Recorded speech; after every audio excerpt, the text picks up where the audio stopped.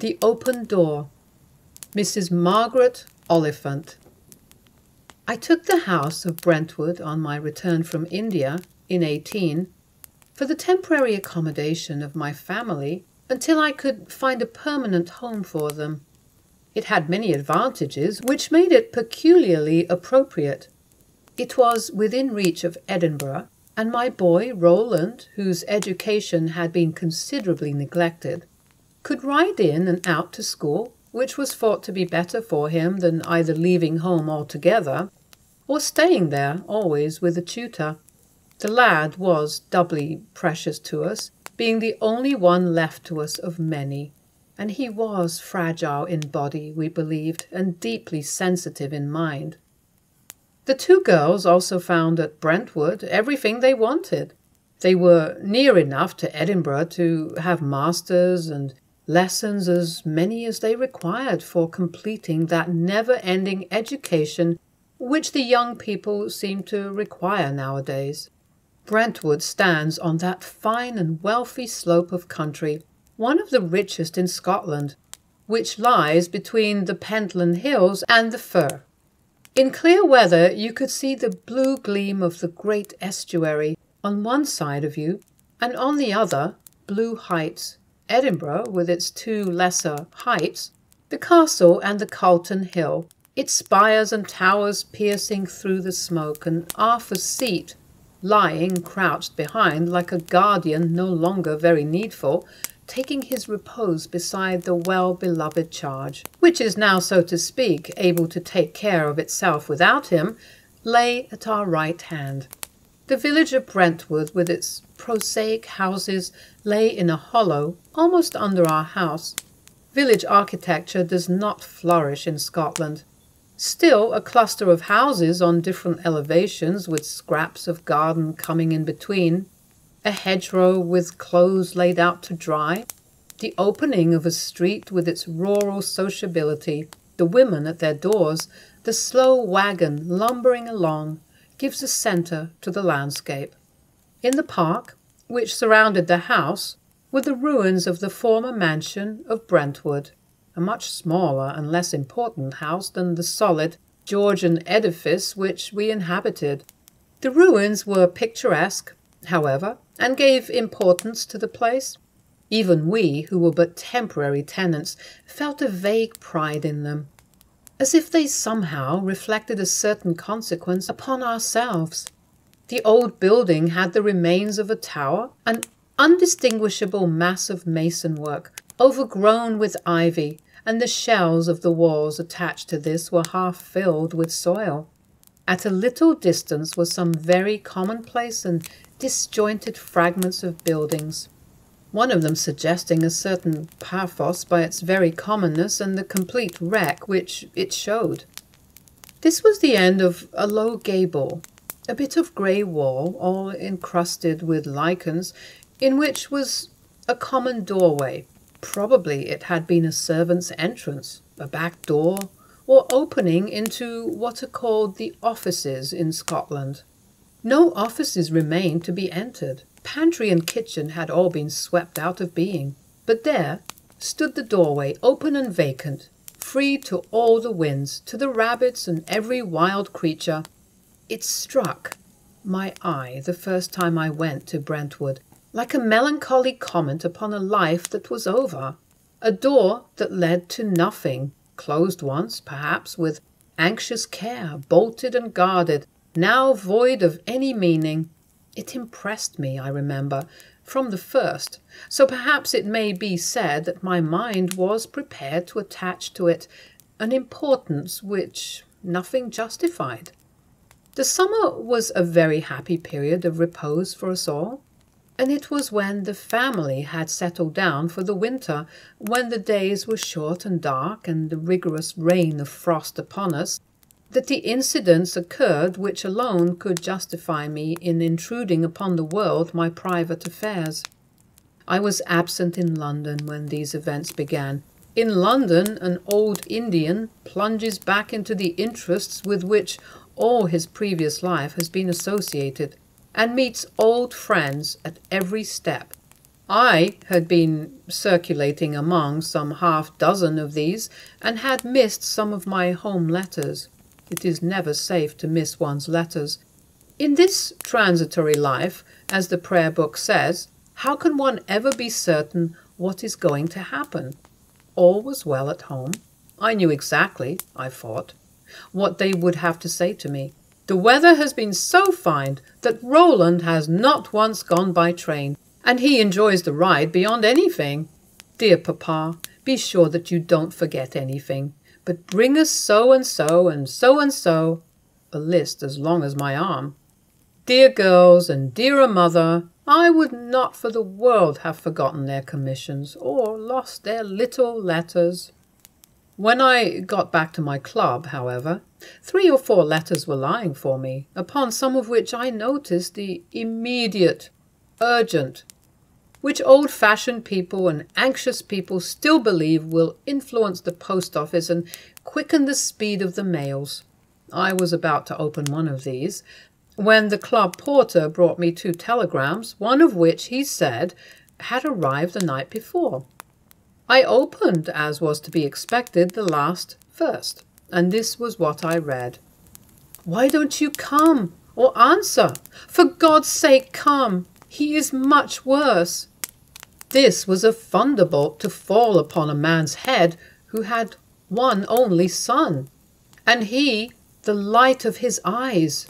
The other telegram, which I opened with hands trembling so much that I lost time by my haste, was to much the same purpose. "No better. Doctor afraid of brain fever. Calls for you day and night. Let nothing detain you." The first thing I did was to look up the timetables to see if there was any way of getting off sooner than by the night train, though I knew well enough there was not. And then I read the letters, which furnished, alas, too clearly all the details. They told me that the boy had been pale for some time, with a scared look. His mother had noticed it before I left home, but would not say anything to alarm me. This look had increased day by day, and soon it was observed that Roland came home at a wild gallop through the park, his pony panting and in foam himself, as white as a sheet, but with the perspiration streaming from his forehead. For a long time he had resisted all questioning, but at length had developed such strange changes of mood, showing a reluctance to go to school, a desire to be fetched in the carriage at night, which was a ridiculous piece of luxury, an unwillingness to go out into the grounds, and nervous start at every sound, that his mother had insisted upon an explanation.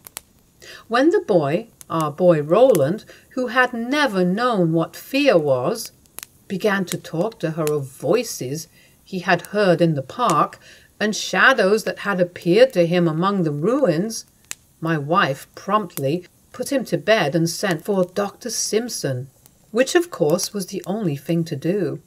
I hurried off that evening, as may be supposed, with an anxious heart. How I got through the hours before the starting of the train I cannot tell. We must all be thankful for the quickness of the railway when in anxiety, but to have thrown myself into a post-chaise as soon as horses could be put to would have been a relief. I got to Edinburgh very early in the blackness of the winter morning, and scarcely dared look the man in the face at whom I gasped, "What news?" My wife had sent the brougham for me, which I concluded, before the man spoke, was a bad sign. His answer was that stereotyped answer which leaves the imagination so wildly free. "Just the same, just the same." What might that mean? The horses seemed to me to creep along the long, dark country road. As we dashed through the park, I thought I heard someone moaning among the trees, and clenched my fist at him, whoever he might be, with fury. Why had the fool of a woman at the gate allowed anyone to come in to disturb the quiet of the place? If I had not been in such hot haste to get home, I think I should have stopped the carriage and got out to see what tramp it was that had made an entrance. and chosen my grounds of all places in the world, when my boy was ill to grumble and groan in. But I had no reason to complain of our slow pace here. The horses flew like lightning along the intervening path, and drew up at the door all panting, as if they had run a race. My wife stood waiting to receive me with a pale face and a candle in her hand, which made her look paler still as the wind blew the flame out. "He is sleeping," she said in a whisper, as if her voice might wake him, and I replied, when I could find my voice, also in a whisper, as though the jingling of the horses' furniture and the sound of their hoofs might not have been more dangerous. I stood on the steps with her a moment, almost afraid to go in, now that I was here, and it seemed to me that I saw, without observing, if I may say, that the horses were unwilling to turn round, though their stables lay that way, or that the men were unwilling. These things occurred to me afterwards, though at the moment I was not capable of anything but to ask questions and to hear of the condition of the boy. I looked at him from the door of his room, for which we were afraid to go near, lest we should disturb that blessed sleep. It looked like actual sleep, not the lethargy into which my wife told me he would sometimes fall. She told me everything in the next room, which communicated with his, rising now and then, and going to the door of the communication. And in this there was much that was very startling and confusing to the mind. It appeared that ever since the winter began, since it was early dark and night had fallen before his return from school, he had been hearing voices among the ruins. At first only a groaning, he said, at which his pony was as much alarmed as he was, but by degrees a voice. The tears ran down my wife's cheeks as she described to me how he would start up in the night and cry out, "Oh, mother, let me in! Oh, mother, let me in!" with a pathos which rent her heart, and she sitting there all the time, only longing to do everything his heart could desire. But though she would try to soothe him, crying, "You are at home, my darling, I am here. Don't you know me? Your mother is here," he would only stare at her, and after a while spring up again with the same cry. At other times he would be quite reasonable, she said, asking eagerly when I was coming, but declaring that he must go with me as soon as I did so, to let them in. "The doctor thinks his sister must have received a shock," my wife said. "Oh, Henry, can it be that we have pushed him on too much with his work, a delicate boy like Roland? And what is his work in comparison with his health? Even you would think little of honours or prizes if it hurt the boy's health. Even I, as if I were an inhuman father sacrificing my child to my ambition. But I would not increase her trouble by taking any notice. There was just daylight enough to see his face when I went to him, and what a change in a fortnight! He was paler and more worn, I thought, than even in those dreadful days in the plains before we left India. His hair seemed to me to have grown long and lank. His eyes were like blazing lights projecting out of his white face. He got hold of my hand in a cold and tremulous clutch and waved to everybody to go away. "Go away, even mother," he said. "Go away." This went to her heart, for she did not like that even I should have more of the boy's confidence than herself. But my wife has never been a woman to think of herself, and she left us alone. "Are they all gone?" he said eagerly. "They would not let me speak. The doctor treated me as if I were a fool. You know I am not a fool, Papa." "Yes, yes, my boy, I know. But you are ill, and quiet is so necessary. You are not only not a fool, Roland, but you are reasonable and understand. When you are ill, you must deny yourself. You must not do everything that you might do being well." He waved his thin hand with a sort of indignation. "Then, father, I am not ill," he cried. Oh, I thought when you came you would not stop me. You would see the sense of it. What do you think is the matter with me, all of you? Simpson is well enough, but he is only a doctor. What do you think is the matter with me? I am no more ill than you are. A doctor, of course, he thinks you are ill the moment he looks at you. That's what he's there for, and claps you into bed, which is the best place for you at present, my dear boy. I made up my mind, cried the little fellow, that I would stand it till you came home. I said to myself I would frighten mother and the girls, but now, father, he cried, half jumping out of bed, it's not illness, it's a secret. His eyes shone so wildly, his face was so swept with strong feeling that my heart sank within me. It could be nothing but fever that did it, and fever had been so fatal. I got him into my arms to put him back into bed. Roland, I said, humouring the poor child, which I knew was the only way, if you are going to tell me this secret to do any good, you know you must be quite quiet and not excite yourself. If you excite yourself, I must not let you speak. Yes, father, said the boy. He was quiet directly, like a man, as if he quite understood. When I had laid him back on his pillow, he looked up at me with that grateful, sweet look with which children, when they are ill, break one's heart, the water coming into his eyes in his weakness. I was sure as soon as you were here, you would know what to do, he said. To be sure, my boy. Now keep quiet and tell it all out like a man. To think I was telling lies to my own child, for I did it only to humour him, thinking, poor little fellow, his brain was wrong. Yes, father. Father, there is someone in the park, someone that has been badly used. Hush, my dear. You remember there is to be no excitement. Well, who is this somebody, and who has been ill-using him? We will soon put a stop to that.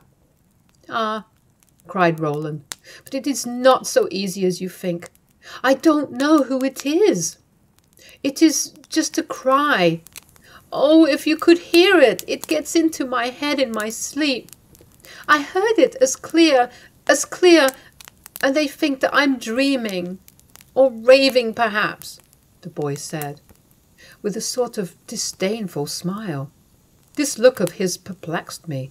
It was less like fever than I thought. Are you quite sure you have not dreamed it, Roland? I said. Dreamed? That? He was springing up again when he suddenly bethought himself and lay down flat with the same sort of smile on his face. The pony heard it too, he said. She jumped as if she had been shot. If I had not grasped at the reins, for I was frightened, father. No shame to you, my boy, said I, though I scarcely knew why. If I hadn't held to her like a leech, she'd have pitched me over her head, and never drew breath till we were at the door. Did the pony dream it? He said, with a soft disdain, yet indulgence for my foolishness. Then he added slowly, It was only a cry the first time, and all the time before you went away. I wouldn't tell you, for it was so wretched to be frightened. I thought it might be a hare or a rabbit snared, and I went in the morning and looked, but there was nothing. It was after you went I heard it really first. And this is what he says. He raised himself on his elbow close to me, and looked me in the face. Oh, mother, let me in! Oh, mother, let me in! As he said the words, a mist came over his face. The mouth quivered, the soft features all melted and changed, and when he had ended these pitiful words, dissolved in a shower of heavy tears. Was it a hallucination? Was it the fever of the brain? Was it the disordered fancy caused by great bodily weakness? How could I tell? I thought it wisest to accept it as if it were all true. This is very touching, Roland, I said. Oh, if you had just heard it, father. I said to myself, if father heard it, he would do something. But mamma, you know, she's given over to Simpson, And that fellow's a doctor, and never thinks of anything but clapping you into bed." "We must not blame Simpson for being a doctor, Roland." "No, no," said my boy, with delightful toleration and indulgence. "Oh, no, that's the good of him. That's what he's for. I know that, but you are different. You are just father, and you'll do something directly, Papa, directly this very night." "Surely," I said. "No doubt it is some little lost child." He gave me a sudden swift look, investigating my face as though to see whether, after all, this was everything my eminence as father came to. No more than that. Then he got hold of my shoulder, clutching it with his thin hand. "Look here," he said, with a quiver in his voice. "Suppose it wasn't living at all."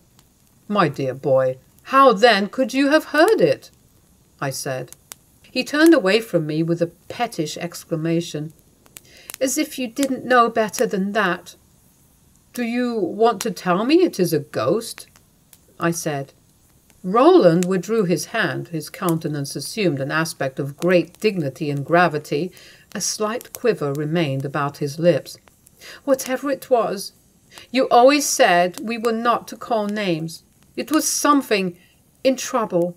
Oh, father, in terrible trouble." "But my boy," I said. I was at my wits' end.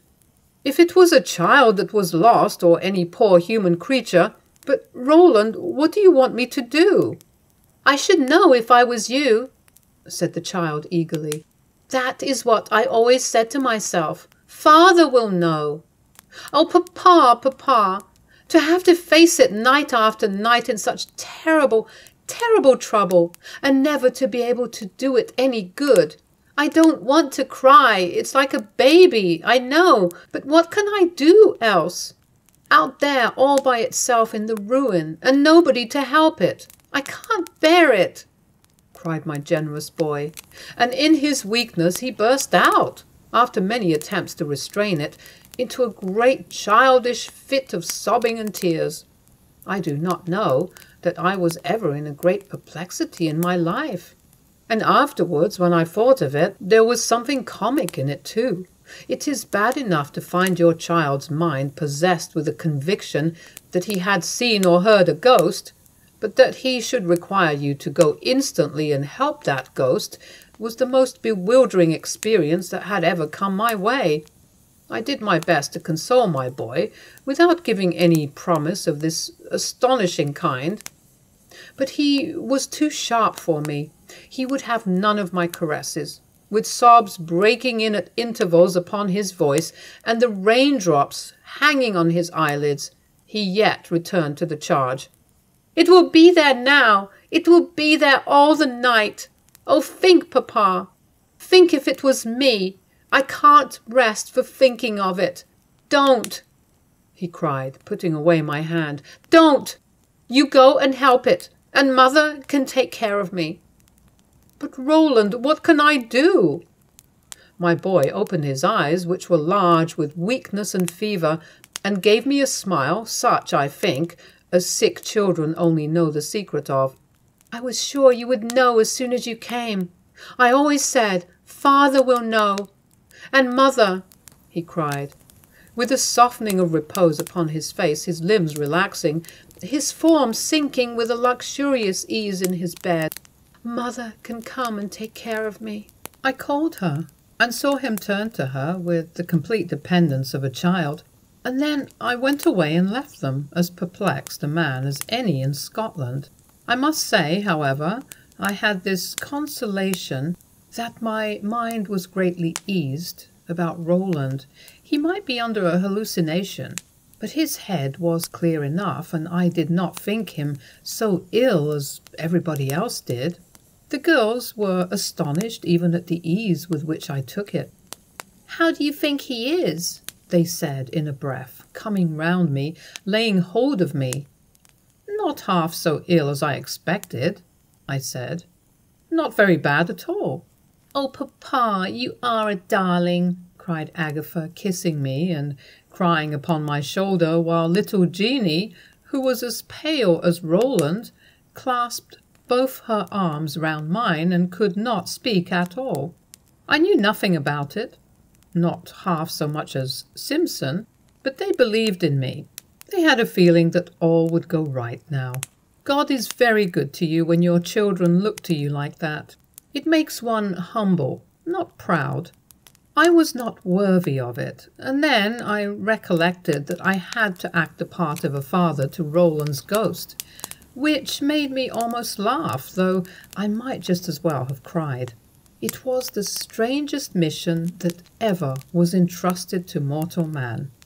It was then I remembered suddenly the looks of the men when they turned to take the brougham to the stables in the dark that morning.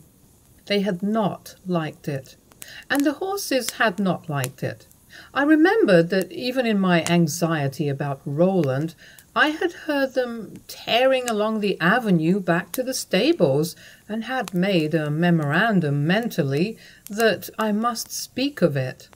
It seemed to me that the best thing I could do was to go to the stables now and make a few inquiries. The coachman was the head of this little colony, and it was to his house I went to pursue my investigations. He was a native of the district and had taken care of the place in the absence of the family for years. It was impossible but that he must know everything that was going on and all the traditions of the place.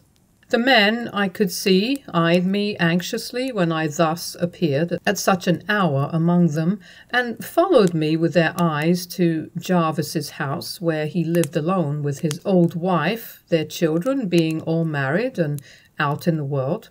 Mrs. Jarvis met me with anxious questions. How was the poor young gentleman? But the others knew.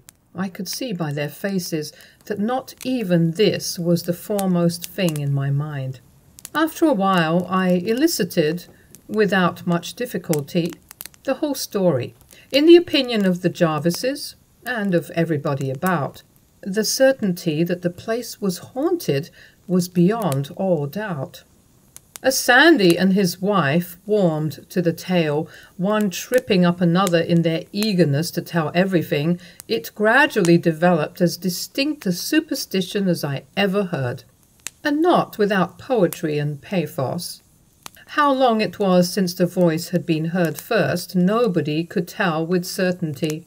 Jarvis's opinion was that his father, who had been coachman at Brentwood before him, had never heard anything about it, and that the whole thing had arisen within the last 10 years, since the complete dismantling of the old house, which was a wonderfully modern date for a tale so well authenticated. According to these witnesses, and to several whom I questioned afterwards, and who were all in perfect agreement, it was only in the months of November and December that the visitation occurred. During these months, the darkest of the year, scarcely a night passed without the reoccurrence of these inexplicable cries. Nothing, it was said, had ever been seen, at least nothing that could be identified. Some people, bolder or more imaginative than others, had seen the darkness moving. Mrs. Jarvis said, with unconscious poetry, "It began when night fell, and continued at intervals till day broke. Very often it was only an inarticulate cry and moaning, but sometimes the words which had taken possession of my poor boy's fancy had been distinctly audible. 'Oh, mother, let me in!' The Jarvises were not aware that there had ever been any investigation into it. The estate of Brentwood had lapsed into the hands of a distant branch of the family who had lived but little there, and of the many people who had taken it, as I had done, few had remained through 2 Decembers, and nobody had taken the trouble to make a very close examination into the facts. "No, no," Jarvis said, shaking his head. "No, no, Cornell.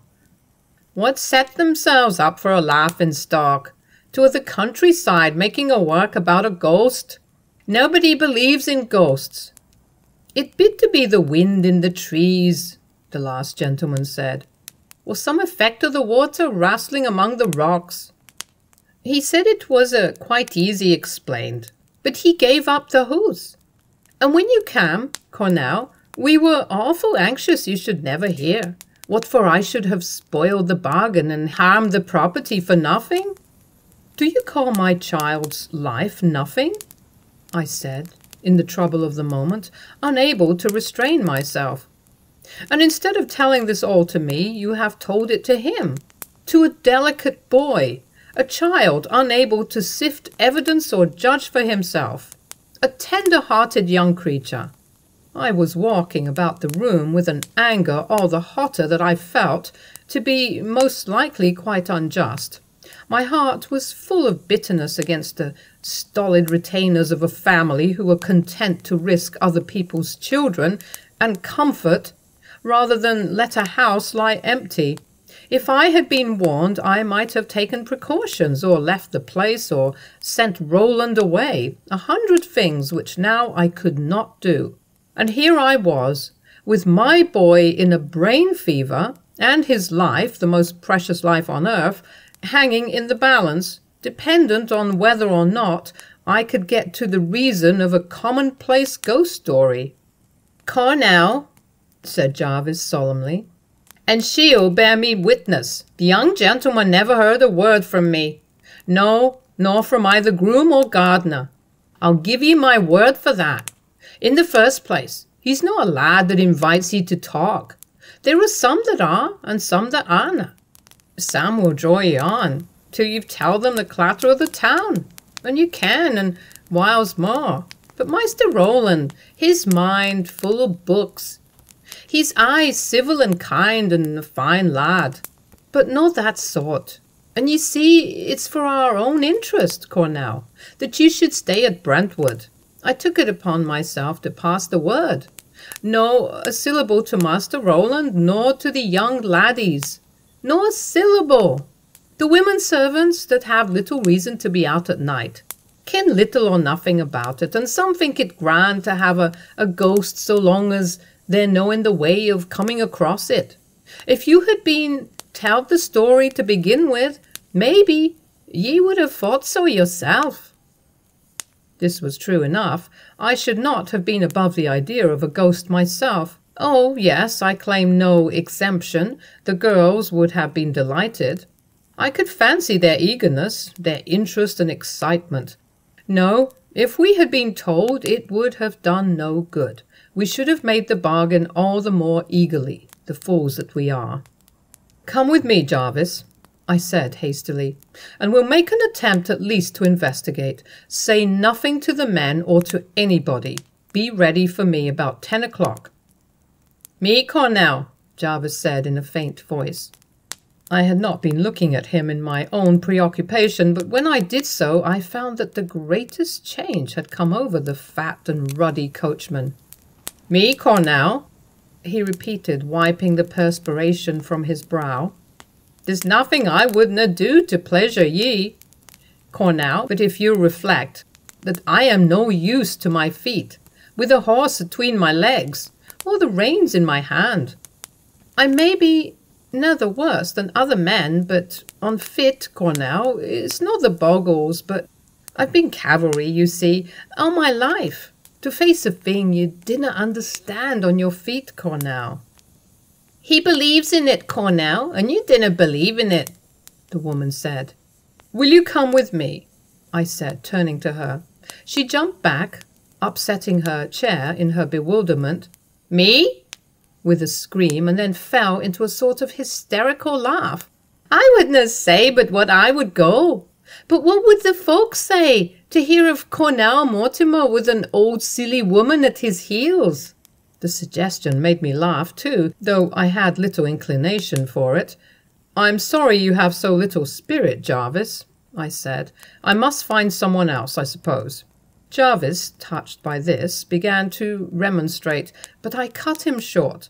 My butler was a soldier who had been with me in India and was not supposed to fear anything, man or devil, certainly not the former, and I felt that I was losing time. The Jarvises were too thankful to get rid of me. They attended me to the door with the most anxious courtesies. Outside, The two grooms stood close by, a little confused by my sudden exit. I don't know if perhaps they had been listening, at least standing as near as possible to catch any scrap of the conversation. I waved my hand to them as I went past, in answer to their salutations, and it was very apparent to me that they also were glad to see me go. And it will be thought very strange, but it would be weak not to add that I myself, though bent on the investigation I have spoken of, pledged to Roland to carry it out, and feeling that my boy's health, perhaps his life, depended on the result of my inquiry, I felt the most unaccountable reluctance, now that it was dark, to pass the ruins on my way home. The curiosity was intense, and yet it was all my mind could do to pull my body along. I dare say the scientific people would describe it the other way, and attribute my cowardice to the state of my stomach. I went on, but if I had followed my impulse, I should have turned and bolted. Everything in me seemed to cry out against it. My heart thumped, my pulses all began like sledgehammers beating against my ears, and every sensitive part. It was very dark, as I have said. The old house with its shapeless tower loomed a heavy mass through the darkness, which was only not entirely so solid as itself. On the other hand, the great dark cedars of which we were so proud seemed to fill up the night.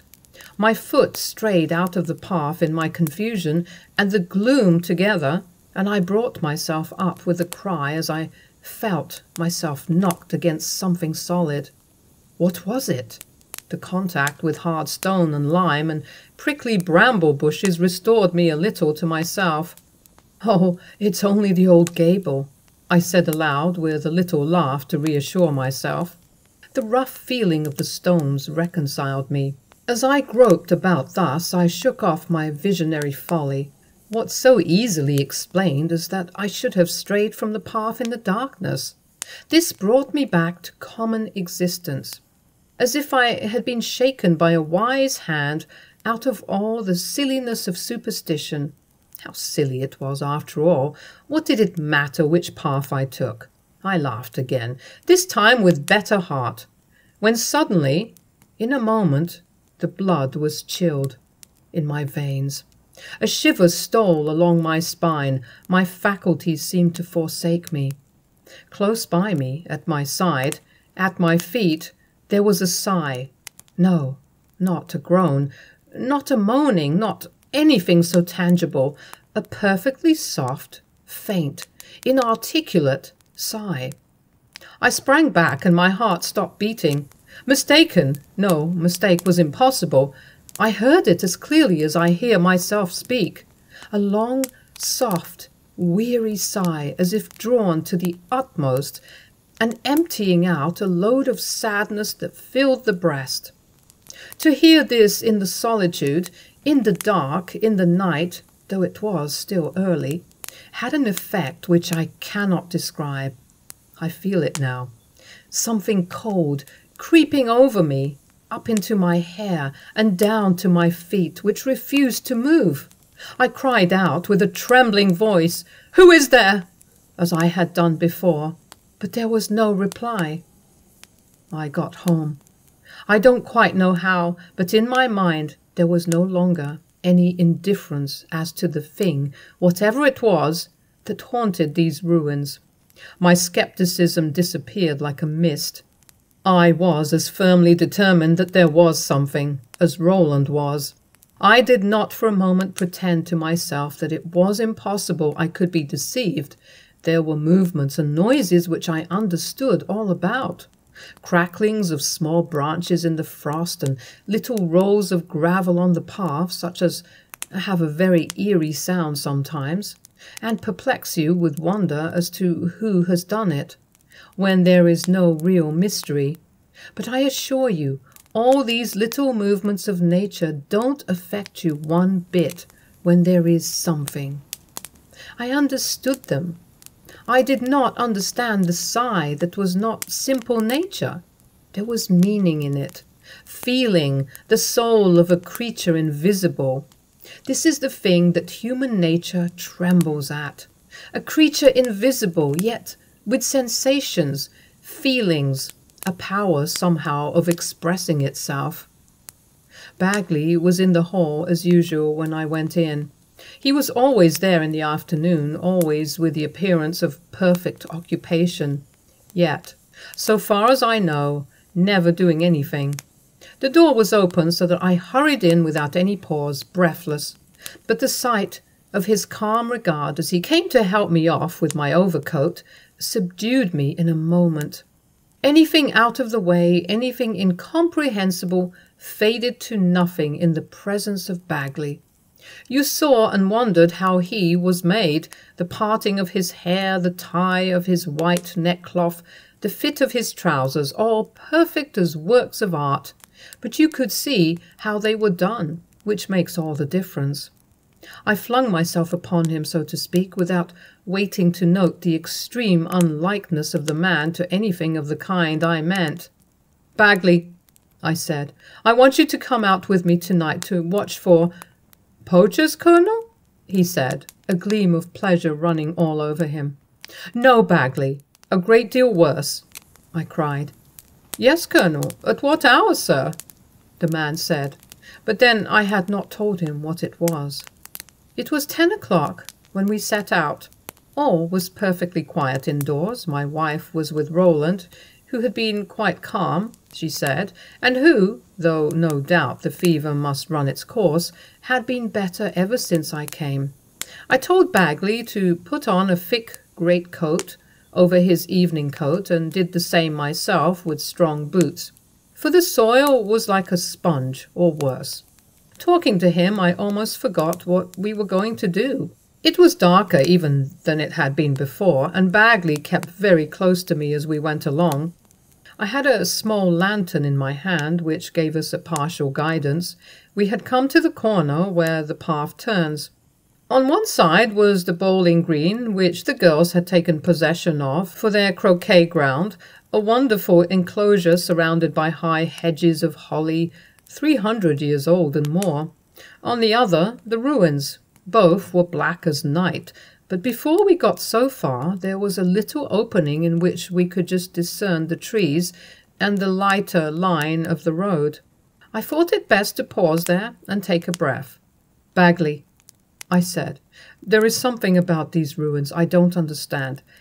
It is there I am going. Keep your eyes open and your wits about you. Be ready to pounce upon any stranger you see. Anything, man or woman.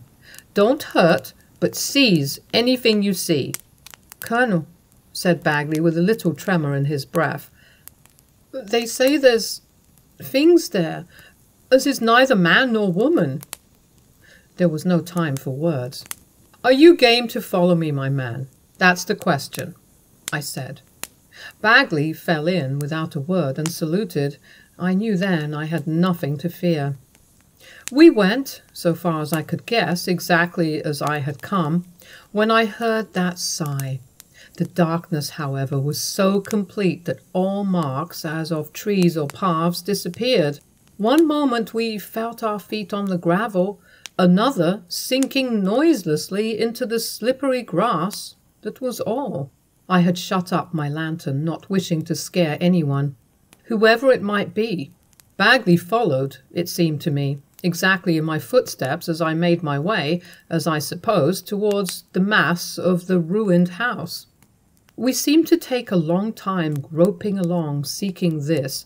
The squash of the wet soil under our feet was the only thing that marked our progress. After a while, I stood still to see, or rather feel, where we were. The darkness was very still, but no stiller than is usual in a winter's night. The sounds I have mentioned, the crackling of twigs, the roll of a pebble, the sound of some rustle in the dead leaves or creeping creature on the grass, were audible when you listened. All mysterious enough when your mind is disengaged, but to me cheering now as signs of the livingness of nature, even in the death of the frost. As we stood still, there came up from the trees in the glen the prolonged hoot of an owl. Bagley started with alarm, being in a state of general nervousness and not knowing what he was afraid of. But to me the sound was encouraging and pleasant, being so comprehensible. "An owl," I said under my breath. Yes, Colonel," said Bagley, his teeth chattering. We stood still about 5 minutes, while it broke into the still brooding of the air, the sound widening out in circles, dying upon the darkness. This sound, which is not a cheerful one, made me almost gay. It was natural, and relieved the tension of the mind. I moved on with new courage, my nervous excitement calming down, when all at once, quite suddenly, close to us, at our feet, there broke out a cry. I made a spring backwards in the first moment of surprise and horror, and in doing so came sharply against the same rough masonry and brambles that had struck me before. This new sound came upwards from the ground, a low, moaning, wailing voice full of suffering and pain. The contrast between it and the hoot of the owl was indescribable. The one with a wholesome wildness and naturalness that hurt nobody, the other a sound that made one's blood curdle, full of human misery. With a great deal of fumbling, for in spite of everything I could do to keep up my courage, my hands shook, I managed to remove the slide of my lantern. The light leaped out like something living and made the place visible in a moment. We were what would have been inside the ruined building, and had anything remained but the gable wall which I have described. It was close to us, the vacant doorway in it going out straight into the blackness outside. The light showed the bit of wall, the ivy glistening upon it in clouds of dark green, the bramble branches waving, and below the open door, a door that led to nothing. It was from this the voice came, which died out just as the light flashed upon this strange scene. There was a moment's silence, and then it broke forth again. The sound was so near, so penetrating, so pitiful, that in the nervous start I gave, the light fell out of my hand. As I groped for it in the dark, my hand was clutched by Bagley, who, I think, must have dropped upon his knees. But I was too perturbed myself to think much of this. He clutched at me in the confusion of his terror, forgetting all his usual decorum. "For God's sake, what is it, sir?" he gasped. If I yielded, there was evidently an end of both of us. "I can't tell," I said, "any more than you. That's what we've got to find out. Up, man, up." I pulled him to his feet. "Will you go round and examine the other side, or will you stay here with the lantern?" Bagley gasped at me with a face of horror. "Can't we stay together, Colonel?" he said. His knees were trembling under him. I pushed him against the corner of the wall and put the light into his hands. "Stand fast till I come back. Shake yourself together, man. Let nothing pass you," I said. The voice was within 2 or 3 feet of us. Of that there could be no doubt. I went myself to the other side of the wall, keeping close to it. The light shook in Bagley's hand, but tremulous though it was, shone out through the vacant door, one oblong block of light marking all the crumbling corners and hanging masses of foliage. Was that something dark huddled in a heap by the side of it? I pushed forward across the light in the doorway and fell upon it with my hands, but it was only a juniper bush growing close against the wall. Meanwhile, the sight of my figure crossing the doorway had brought Bagley's nervous excitement to a height. He flew at me, gripping my shoulder. "I've got him, Colonel! I've got him!" he cried, with a voice of sudden exultation. He thought it was a man and was at once relieved, but at the moment the voice burst forth again between us at our feet, more close to us than any separate being could be, he dropped off from me and fell against the wall, his jaw dropping as if he were dying. I suppose at the same moment he saw that it was me whom he had clutched. I, for my part, had scarcely more command of myself. I snatched the light out of his hand and flashed it all about me wildly. Nothing. The juniper bush, which I thought I had never seen before, the heavy growth of the glistening ivy, the brambles waving, it was close to my ears now, crying, pleading as if for life. Either I heard the same words Roland had heard, or else, in my excitement, his imagination got possession of mine. The voice went on, growing into distinct articulation, but wavering about, now from one point, now from another, as if the owner of it were moving slowly back and forward. "Mother! Mother!" And then an outburst of wailing. As my mind steadied, getting accustomed, as one's mind gets accustomed to anything, it seemed to me as if some uneasy, miserable creature was pacing up and down before a closed door. Sometimes, but that must have been excitement, I thought, I heard a sound like knocking and then another burst. "Oh, mother! Mother!" Oh, this close, close to the space where I was standing with my lantern, now before me, now behind me, a creature restless, unhappy, moaning, crying before the vacant doorway, which no one could either shut or open more. "Do you hear it, Bagley? Do you hear what it is saying?" I cried, stepping in through the doorway. He was lying against the wall, his eyes glazed half dead with terror. He made a motion of his lips as if to answer me, but no words came, then lifted his hand with a curious, imperative movement as if ordering me to be silent and listen. And how long I did so I cannot tell. It began to have an interest, an exciting hold upon me which I could not describe.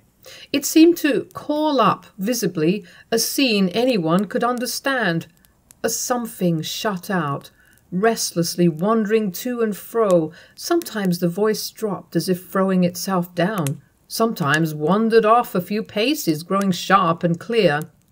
"Oh, mother, let me in! Oh, mother, mother, let me in! Oh, let me in!" Every word was clear to me. No wonder the boy had gone wild with pity. I tried to steady my mind upon Roland, upon his conviction that I could do something, but my head swam with the excitement, even when I partially overcame the terror. At last the words died away, and there was a sound of sobs and moaning. I cried out, "In the name of God, who are you?" with a kind of feeling in my mind that to use the name of God was profane, seeing that I did not believe in ghosts or anything supernatural, but I did it all the same, and waited, my heart giving a leap of terror lest there should be a reply. Why this should have been I cannot tell, but I had a feeling that if there was an answer, it would be more than I could bear. But there was no answer. The moaning went on, and then, as if it had been real, the voice rose a little higher again. The words recommenced. "Oh, mother, let me in! Oh, mother, let me in!" with an expression that was heartbreaking to hear. As if it had been real. What do I mean by that? I suppose I got less alarmed as the thing went on. I began to recover the use of my senses. I seemed to explain it all to myself by saying that this had once happened, that it was a recollection of a real scene. Why there should have seemed something quite satisfactory and composing in this explanation I cannot tell. But so it was. I began to listen almost as if it had been a play, forgetting Bagley, who I almost think had fainted leaning against the wall. I was started out of this strange spectatorship that had fallen upon me by the sudden rush of something which made my heart jump once more. A large black figure in the doorway, waving its arms. "Come in! Come in! Come in!" It shouted out hoarsely at the top of a deep bass voice, and then poor Bagley fell down senseless across the threshold. He was less sophisticated than I. He had not been able to bear it any longer. I took him for something supernatural, as he took me, and it was some time before I awoke to the necessities of the moment. I remembered only after that from the time I began to give my attention to the man, I heard the other voice no more. It was some time before I brought him to. It must have been a strange scene, the lantern making a luminous spot in the darkness, the man's white face lying on the black earth. I over him, doing what I could for him. Probably I should have been thought to be murdering him had anyone seen us. When at last I succeeded in pouring a little brandy down his throat, he sat up and looked about him wildly. "What's up?" he said, then recognized me. Tried to struggle to his feet with a faint, "Beg your pardon, Colonel." I got him home as best I could, making him lean upon my arm. The great fellow was as weak as a child. Fortunately, he did not for some time remember what had happened. From the time Bagley fell, the voice had stopped, and all was still. "You've got an epidemic in your house, Colonel," Simpson said to me next morning. "What's the meaning of it all? Here's your butler raving about a voice. This will never do, you know, and so far as I can make out, you are in it too." "Yes, I am in it, Doctor. I thought I had better speak to you. Of course, you are treating Roland all right, but the boy is not raving. He is as sane as you or me. It's all true." "As sane as I or you? I never thought the boy insane. He's got cerebral excitement, fever. I don't know what you've got. There's something very queer about the look of your eyes." "Come," said I. "You can't put us all to bed, you know. You had better listen and hear the symptoms in full." The doctor shrugged his shoulders, but he listened to me patiently. He did not believe a word of the story, that was clear, but he heard it all from beginning to end. "My dear fellow," he said, "the boy told me just the same. It's an epidemic. When one person falls victim to this sort of thing, it's as safe as can be. There's always 2 or 3. "Then how do you account for it?" I said. "Oh, account for it? That's a different matter. There's no accounting for the freaks our brains are subject to. If it's delusion, if it's some trick of the echoes or the winds, some phonetic disturbance or other, come with me tonight and judge for yourself," I said. Upon this he laughed aloud and then said, "That's not such a bad idea, but it would ruin me forever if it were known that John Simpson was ghost hunting." "There it is," said I. "You dart down on us who are unlearned with your phonetic disturbances, but you daren't examine what the thing really is for fear of being laughed at. That's science." "It's not science, it's common sense," said the doctor. "The thing has delusion on the front of it. It is encouraging an unwholesome tendency even to examine. What good could come of it, even if I am convinced? I shouldn't believe." "I should have said so yesterday, and I don't want you to be convinced or to believe," said I. "If you prove it to be a delusion, I shall be very much obliged to you for one. Come, somebody must go with me." "You are cool," said the doctor. "You've disabled this poor fellow of yours and made him, on that point, a lunatic for life. And now you want to disable me. But for once, I'll do it, to save appearance. If you will give me a bed, I'll come over after my last rounds." It was agreed that I should meet him at the gate, and that we should visit the scene of last night's occurrences before we came to the house, so that nobody might be the wiser. It was scarcely possible to hope that the cause of Bagley's sudden illness should not somehow steal into the knowledge of the servants at least, and it was better that all should be done as quietly as possible. The day seemed to me a very long one. I had to spend a certain part of it with Roland, which was a terrible ordeal for me. For what could I say to the boy? The improvement continued, but he was still in a very precarious state, and the trembling vehemence with which he turned to me when his mother left the room filled me with alarm. "Father," he said quietly. "Yes, my boy?" "I am giving my best attention to it. All is being done that I can do. I have not come to any conclusion yet. I am neglecting nothing you said," I cried. What I could not do was to give his active mind any encouragement to dwell upon the mystery. It was a hard predicament, for some satisfaction had to be given him. He looked at me very wistfully with the great blue eyes which shone so large and brilliant out of his white, worn face. "You must trust me," I said. "Yes, Father. Father understands," he said to himself, as if to soothe some inward doubt. I left him as soon as I could. He was about the most precious thing I had on earth, and his health my first thought. But yet, somehow, in the excitement of this other subject, I put that aside and preferred not to dwell upon Roland, which was the most curious part of it all. That night at 11 I met Simpson at the gate. He had come by train, and I let him in gently myself. I had been so much absorbed in the coming experiment that I passed the ruins in going to meet him, almost without thought, if you can understand that. I had my lantern, and he showed me a coil of taper which he had ready for use. "There is nothing like light," he said in his scoffing tone. It was a very still night, scarcely a sound, but not so dark. We could keep the path without difficulty as we went along. As we approached the spot, we could hear a low moaning, broken occasionally by a bitter cry. "Perhaps that is your voice," said the doctor. "I thought it must be something of the kind. That's a poor brute caught in some of those infernal traps of yours. You'll find it among the bushes somewhere." I said nothing. I felt no particular fear, but a triumphant satisfaction in what was to follow. I led him to the spot where Bagley and I had stood on the previous night. All was silent as a winter night could be, so silent that we heard far off the sound of the horses in the stables, the shutting of a window at the house. Simpson lighted his taper and went peering about, poking into all the corners.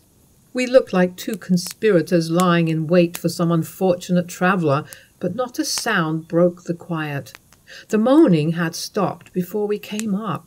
A star or two shone over us in the sky, looking down as if surprised at our strange proceedings. Dr. Simpson did nothing but utter subdued laughs under his breath. "I thought as much," he said. "It is just the same with tables and all other kinds of ghostly apparatus. A skeptic's presence stops everything. When I am present, nothing ever comes off. How long do you think it will be necessary to stay here? Oh, I don't complain. Only when you are satisfied, I am quite." I will not deny that I was disappointed beyond measure by this result. It made me look like a credulous fool. It gave the doctor such a pull over me as nothing else could. I should point all his morals for years to come, and his materialism, his skepticism would be increased beyond endurance. "It seems indeed," I said, "that there is to be no manifestation," he said, laughing.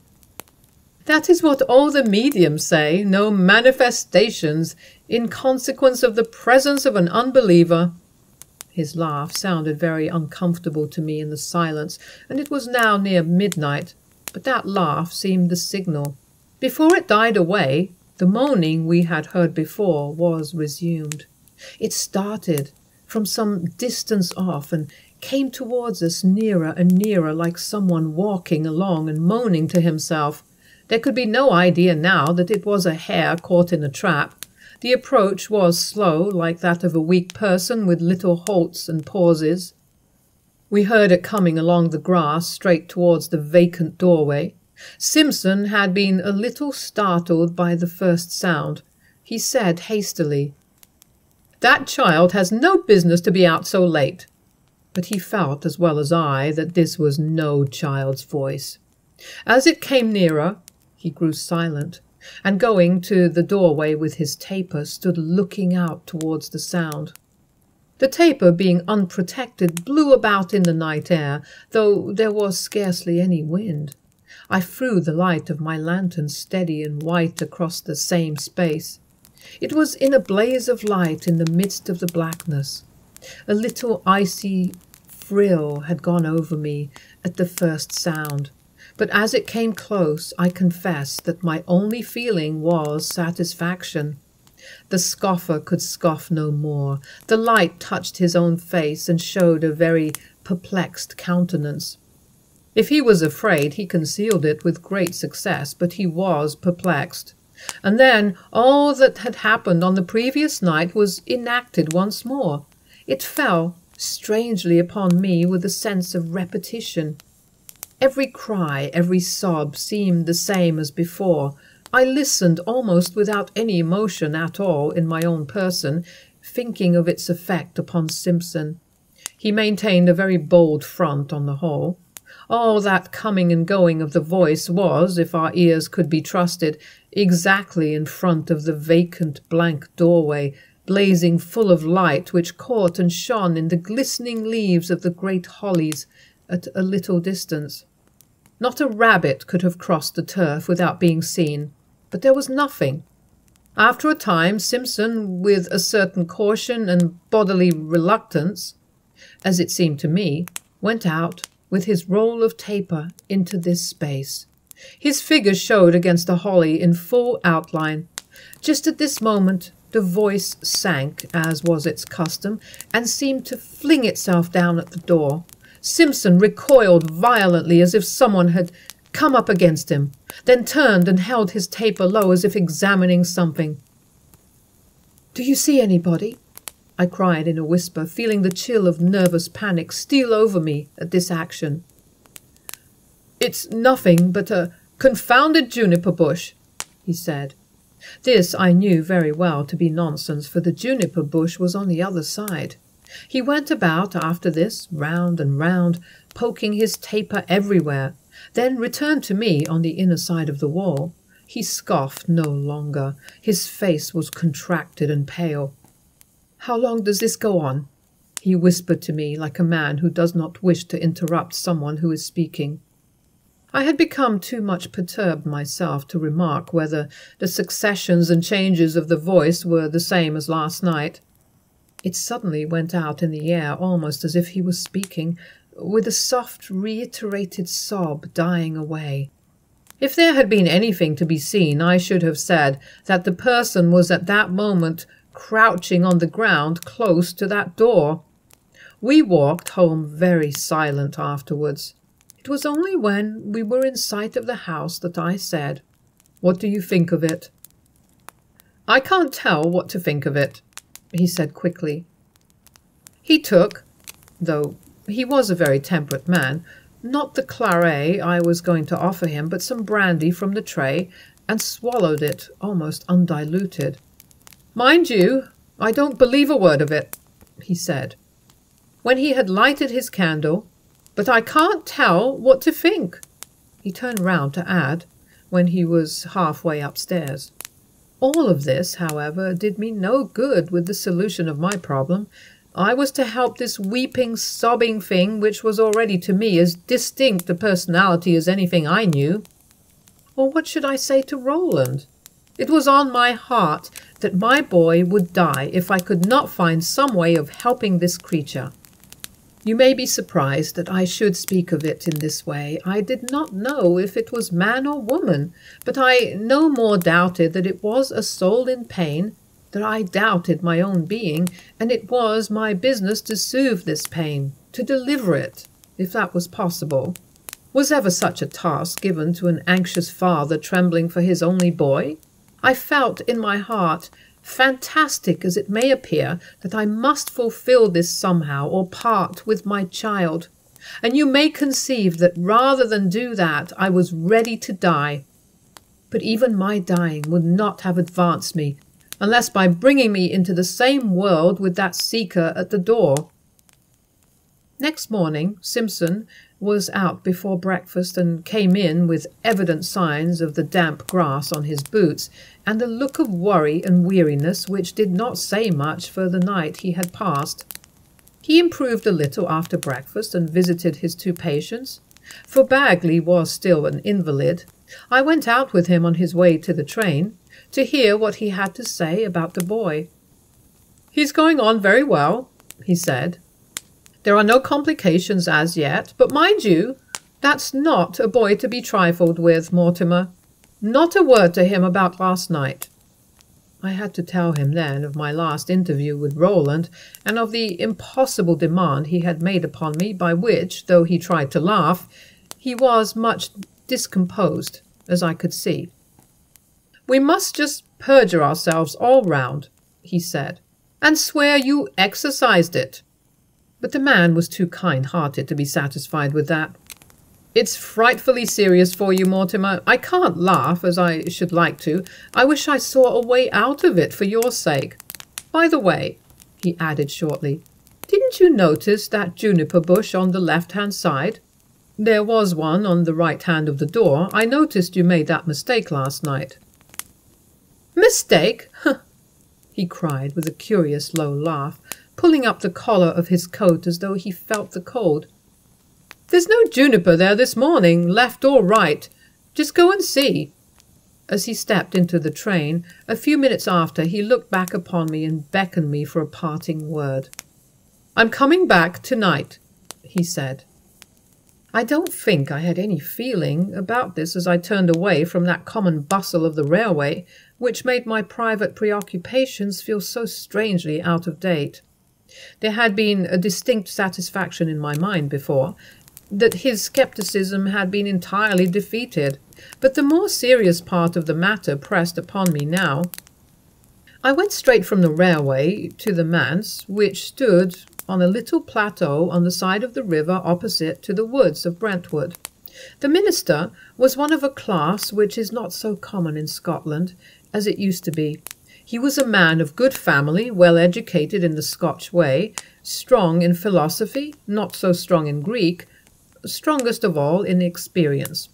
A man who had come across in the course of his life most people of note that had ever been in Scotland, and who was said to be very sound in doctrine, without infringing the toleration with which old men, who are good men, are generally endowed. He was old-fashioned. Perhaps he did not think so much about the troublous problems of theology as many of the young men, nor ask himself any hard questions about the confession of faith. But he understood human nature, which is perhaps better. He received me with a cordial welcome. "Come away, Colonel Mortimer," he said. "I'm all the more glad to see you. That, I feel, it's a good sign for the boy. He's doing well? God be praised. And the Lord bless him and keep him. He has many a poor body's prayers, and that can do nobody harm." "He will need them all, Dr. Moncrief," I said, "and your counsel too." And I told him the story, more than I had told Simpson. The old clergyman listened to me with many suppressed exclamations, and at the end the water stood in his eyes. "That's just beautiful," he said. "I do not mind to have heard anything like it. It's as fine as Burns when he wished deliverance to one that is prayed for in no kirk. Aye, aye, so he would have you console the poor lost spirit. God bless the boy. There's something more than common in that, Colonel Mortimer, and also the faith of him and his father. I would like to put that into a sermon." Then the old gentleman gave me an alarmed look and said, No, I was not meaning a sermon, but I must write it down for the children's record." I saw the thought that passed through his mind. Either he thought, or he feared, I would think, of a funeral sermon. You may believe this did not make me more cheerful. I can scarcely say that Dr. Moncrief gave me any advice. How could anyone advise on such a subject? But he said, "I think I'll come too. I'm an old man. I'm less liable to be frightened than those that are further off the world unseen. It behooves me to think of my own journey there. I've no cut and dry beliefs on the subject. I'll come to, and maybe at the moment the Lord will put into our heads what to do." This gave me a little comfort, more than Simpson had given me. To be clear about the cause of it was not my grand desire. It was another thing that was in my mind, my boy. As for the poor soul at the open door, I had no more doubt, as I have said, of its existence than I had of my own.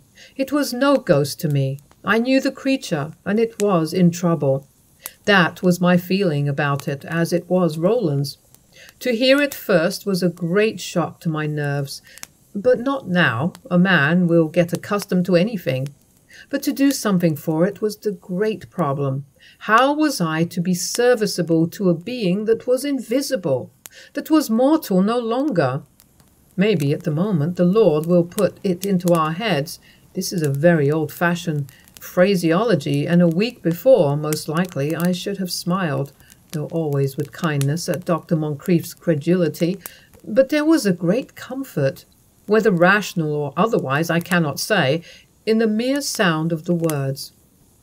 The road to the station and the village lay through the glen, not by the ruins, but though the sunshine and the fresh air, and the beauty of the trees and the sound of water were all very soothing to the spirits, my mind was so full of my own subject that I could not refrain from turning to the right hand as I got to the top of the glen, and going straight to the place which I may call the scene of all my thoughts. It was lying full in the sunshine, like all the rest of the world. The ruined gable looked due east, and in the present aspect of the sun the light streamed down through the doorway, as our lantern had done, throwing a flood of light upon the damp grass beyond. There was a strange suggestion in the open door, so futile, a kind of emblem of vanity, all free around, so that you could go where you pleased, and yet that semblance of an enclosure, that way of entrance unnecessary, leading to nothing. And why any creature should pray and weep to get in, to nothing, or be kept out by nothing, you could not dwell upon it, or it made your brain go round. I remembered, however, what Simpson said about the juniper. With a little smile on my own mind as to the inaccuracy of recollection, which even a scientific man will be guilty of, I could see now the light of my lantern gleaming upon the wet, glistening surface of the spiky leaves at the right hand, and he ready to go to the stake for it, that it was the left. I went round to make sure, and then I saw what he had said. Right or left, there was no juniper at all. I was confounded by this, though it was entirely a matter of detail, nothing at all. A bush of brambles waving, the grass growing up to the very walls, but after all, though it gave me a shock for a moment, what did that matter? There were marks, as if a number of footsteps had been up and down in front of the door. But these might have been our steps, and all was bright and peaceful and still.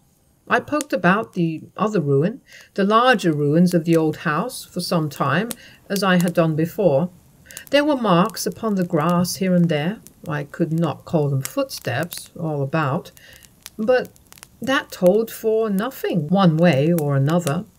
I had examined the ruined rooms closely the first day. They were half filled up with soil and debris, withered brackens and bramble, no refuge for anyone there. It vexed me that Jarvis should see me coming from that spot when he came up to me for his orders. I don't know whether my nocturnal expeditions had got wind among the servants, but there was a significant look in his face. Something in it, I felt, was like my own sensation when Simpson, in the midst of his scepticism, was struck dumb. Jarvis felt satisfied that his veracity had been put beyond question. I never spoke to a servant of mine in such a peremptory tone before. I sent him away with a flea in his lug, as the man described it afterwards. Interference of any kind was intolerable to me at such a moment. But what was strangest of all was that I could not face Roland. I did not go up to his room, as I would have naturally done at once.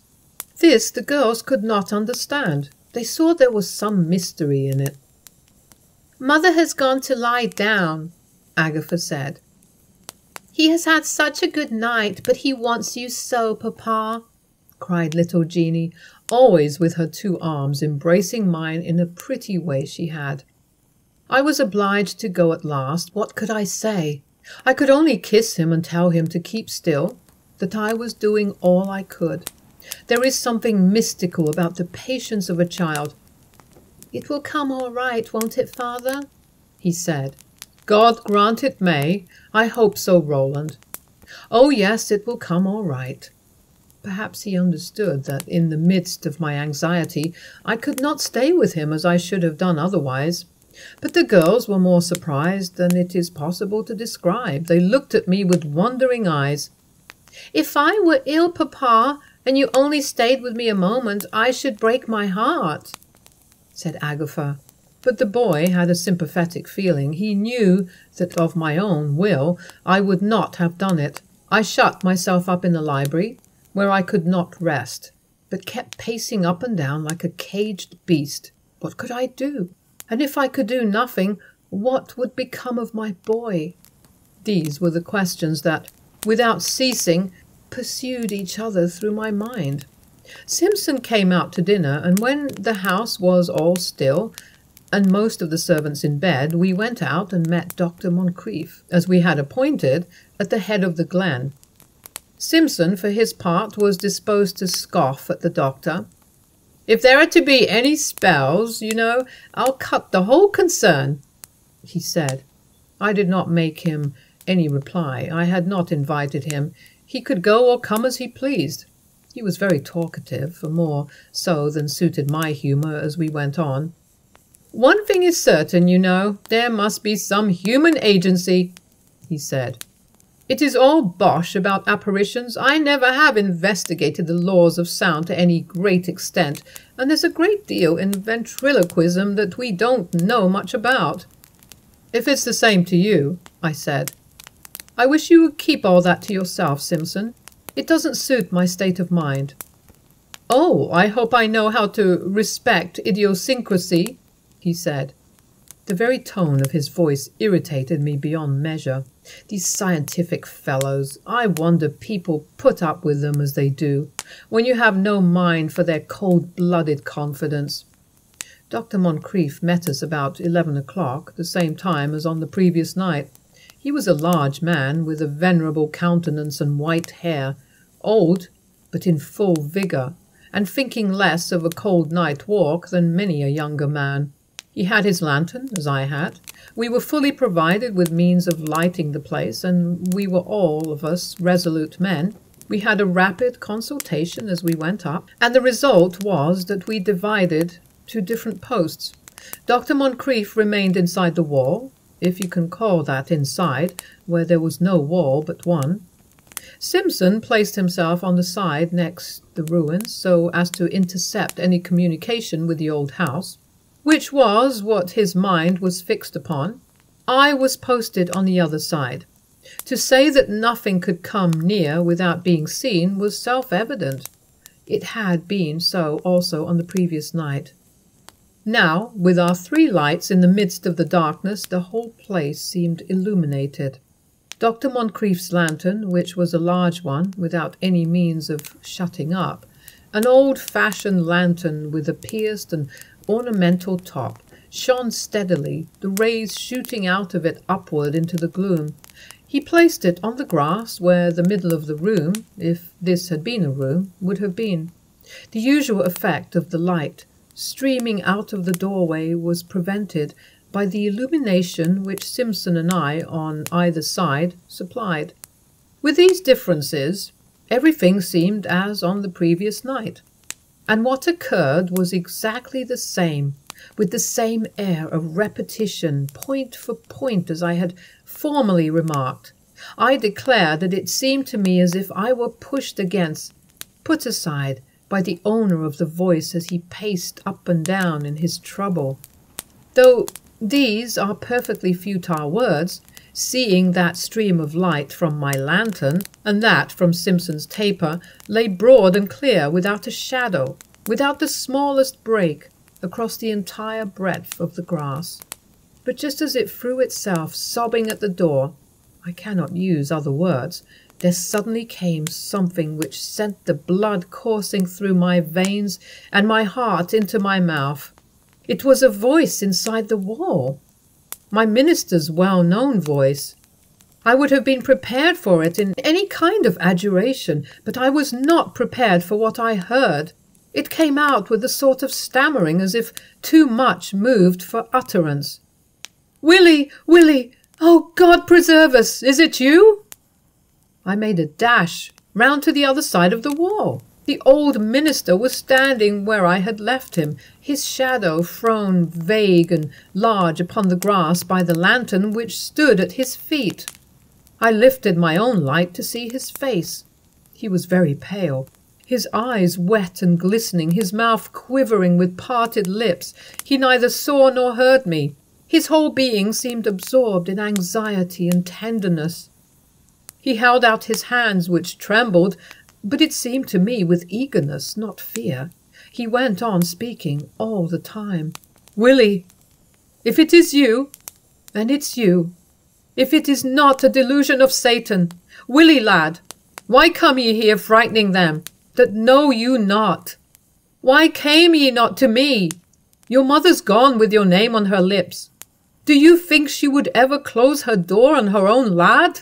Do ye think the Lord will close the door? Ye faint-hearted creature, no, I forbid ye, I forbid ye," cried the old man. The sobbing voice had begun to resume its cries. He made a step forward, calling out the last words in a voice of command. "I forbid ye, cry out no more to man. Go home, ye wandering spirit, go home. Do you hear me? Me that christened ye, that have struggled with ye, that have wrestled for ye with the Lord." Here the loud tones of his voice sank into tenderness. "And her too, poor woman, her you are calling upon, she's no here. You find her with the Lord. Go there and seek her, not here. Do you hear me, lad? Go after her there. He'll let you in, though it's late. Man, take heart. If you will lie and sob and greet, let it be at heaven's gate, or nor your poor mother's ruined door." He stopped to get his breath, and the voice had stopped, not as it had done before, when its time was exhausted and all its repetition said, but with a sobbing catch in the breath as if overruled. Then the minister spoke again. "Are you hearing me, Will? Oh, laddie, you've liked the beggarly elements all your days. Be done with them now. Go home to the Father. The Father, are you hearing me?" Here the old man sank down upon his knees, his face raised upwards, his hands held up with a tremble in them, all white in the light in the midst of the darkness. I resisted as long as I could, though I cannot tell why. Then I too dropped upon my knees. Simpson all the time stood in the doorway with an expression in his face such as words could not tell. His underlip dropped, his eyes wild, staring. It seemed to be to him that image of blank ignorance and wonder that we were praying. All the time the voice, with a low, arrested sobbing, lay just where he was standing, as I thought. "Lord," the minister said, "Lord, take him into thy everlasting habitations. The mother he cries to is with thee. Who can open to him but thee, Lord? When is it too late for thee, or what is too hard for thee? Lord, let that woman there draw him in o'er. Let her draw him in o'er." I sprang forward to catch something in my arms that flung itself wildly within the door. The illusion was so strong that I never paused till I felt my forehead graze against the wall and my hands clutch the ground. For there was nobody there to save from falling, as in my foolishness I thought. Simpson held out his hand to me to help me up. He was trembling and cold, his lower lip hanging, his speech almost inarticulate. "It's gone," he said, stammering. "It's gone." As long as I live, I will never forget the shining of the strange lights, the blackness all around, the kneeling figure with all the whiteness of the light concentrated on its white, venerable head and uplifted hands. I never knew how long we stood, like sentinels guarding him at his prayers. But at last the old minister rose from his knees, and standing up at his full height, raised his arms as the Scotch manner is at the end of a religious service, and solemnly gave the apostolical benediction. To what? To the silent earth, the dark woods, the wide breathing atmosphere. For we were but spectators, gasping an amen. It seemed to me that it must be the middle of the night as we all walked back. It was in reality very late. Dr. Moncrieff himself was the first to speak. "I must be going," he said. "I will go down the glen as I came." "But not alone. I am going with you, doctor." "Well, I will not oppose it. I am an old man, and agitation wearies more than work. Yes, I'll be thankful of your arm. To-night, Colonel, you've done me more good turns than one." I pressed his hand on my arm, not feeling able to speak, but Simpson, who turned with us, and who had gone all along this time with his taper flaring, in entire unconsciousness, became himself sceptical and cynical. "I should like to ask you a question," he said. "Do you believe in purgatory, Doctor? It's not in the tenets of the Church, so far as I know." "Sir," said Dr. Moncrieff, "an old man like me is sometimes not very sure what he believes. There is just one thing I am certain of, and that is the loving kindness of God. But I thought that was in this life. I am no theologian." "Sir," said the old man again, with a tremor in him which I could feel going over all his frame, "if I saw a friend of mine within the gates of hell, I would not despair, but his father would take him by the hand still, if he cried like you. I allow it is very strange, very strange. I cannot see through it. That there must be human agency, I feel sure. Doctor, what made you decide upon the person and the name?" The minister put out his hand with the impatience which a man might show if he were asked how he recognized his brother. "Tuts," he said in familiar speech, then more solemnly, "how should I not recognize a person that I know better, far better than I know you?" "Then you saw the man?" Dr. Moncrieff made no reply. He moved his hand again with a little impatient movement and walked on, leaning heavily on my arm. We parted with him at his own door, where his old housekeeper appeared, in great perturbation, waiting for him. "Amy, minister, the young gentleman will be worse," she cried. "Far from that. Better. God bless him," Dr. Moncrieff said. I think if Simon had begun again to me with his questions, I should have pitched him over the rocks as we returned up the glen. But he was silent, by a good inspiration, and the sky was clearer than it had been for many nights, shining high over the trees, with here and there a star faintly gleaming through the wilderness of dark and bare branches. We went up to the boy's room when we went in. There we found the complete hush of rest. My wife looked up out of a doze and gave me a smile. "I think he is a great deal better, but you are very late," she said in a whisper, shading the light with her hand that the doctor might see his patient. The boy had got back something like his own colour. He woke as we stood all round his bed. His eyes had the happy, half-awakened look of childhood, glad to shut again, yet pleased with the interruption and glimmer of the light. I stopped over him and kissed his forehead, which was moist and cool. "All well, Roland," I said. He looked up at me with a glance of pleasure and took my hand and laid his cheek upon it, and so went to sleep.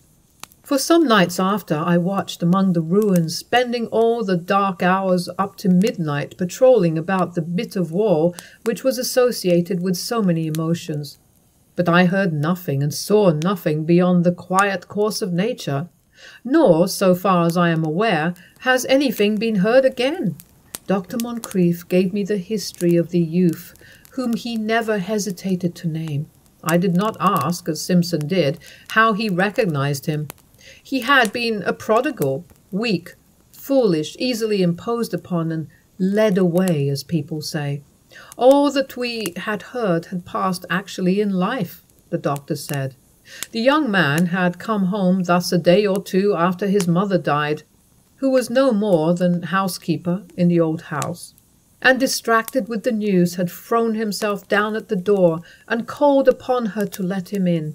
The old man could scarcely speak of it for tears. He was not terrified, as I had been myself and all the rest of us. It was no ghost, as I fear we all vulgarly consider it, to him, but a poor creature whom he knew under these conditions, just as he had known him in the flesh, having no doubt of his identity. And to Roland it was the same. This spirit in pain, if it was a spirit, this voice out of the unseen, was a poor fellow creature in misery, to be succoured and helped out of his trouble to my boy. He spoke to me quite frankly about it when he got better. "I knew father would find out some way," he said. And this was when he was strong and well, and all ideas that he would turn hysterical or become a seer of visions had happily passed away. I must add one curious fact which does not seem to me to have any relation to the above, but which Simpson made great use of, as the human agency which he was determined to find somehow. One Sunday afternoon Simpson found a little hole, for it was more a hole than a room, entirely hidden under the ivy and ruins, in which there was a quantity of straw laid in a corner, as if someone had made a bed there, and some remains of crusts about the floor. Someone had lodged there, and not very long before, he made out, and that this unknown being was the author of all the mysterious sounds we heard, he is convinced. I was puzzled myself. I could not make it out, but I always felt convinced human agency was at the bottom of it. And here it is, and a clever fellow he must have been, the doctor said. There is no argument with men of this kind. Bagley left my service as soon as he got well. He assured me it was no want of respect, but he could not stand them kind of things. And the man was so shaken and ghastly that I was glad to give him a present and let him go. For my own part, I made a point of staying out the time, 2 years, for which I had taken Brentwood, but I did not renew my tenancy. By that time we had settled and found for ourselves a pleasant home of our own. I must add that when the doctor defies me, I can always bring back gravity to his countenance and a pause in his railing when I remind him of the juniper bush. To me that was a matter of little importance. I could believe I was mistaken. I did not care about it one way or other, but on his mind the effect was different. The miserable voice, the spirit in pain he could think of as the result of ventriloquism or reverberation or anything you please. An elaborate, prolonged hoax, executed somehow by the tramp that had found a lodging in the old tower. But the juniper bush staggered him. Things have effects so different on the minds of different men.